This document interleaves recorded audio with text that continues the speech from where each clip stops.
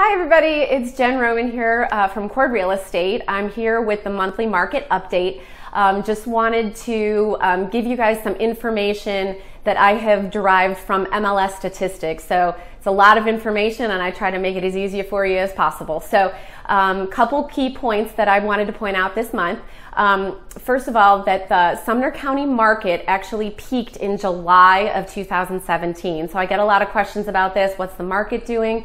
It really did peak last year. It is starting to dip a little bit. That doesn't mean that it has flatlined or anything, but it's just down a little bit.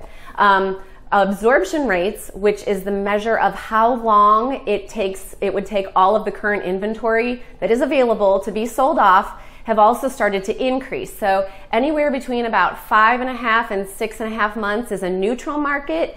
Anything below that is a seller's market, and therefore above that is a buyer's market. Right now, the market, the absorption rates in Sumner County are 2.78, so it's just shy of 3 months if your home is under the $500,000 mark. So again, it's still a seller's market, but it has just started to level off a little bit and not just be so frantically paced. So another thing that I wanted to point out is that in years past, Hendersonville had roughly double the number of home sales that Gallatin does, or did, and now they are almost equal. So they're right about 34 and 33% of all the home sales in Sumner County are represented by Hendersonville and Gallatin, so they're equal now. And those two cities together are 70% of all the home sales in Sumner. So the whole county is still going strong. It's just that those two cities really do hold the biggest chunk. So just a few things I wanted to point out to you.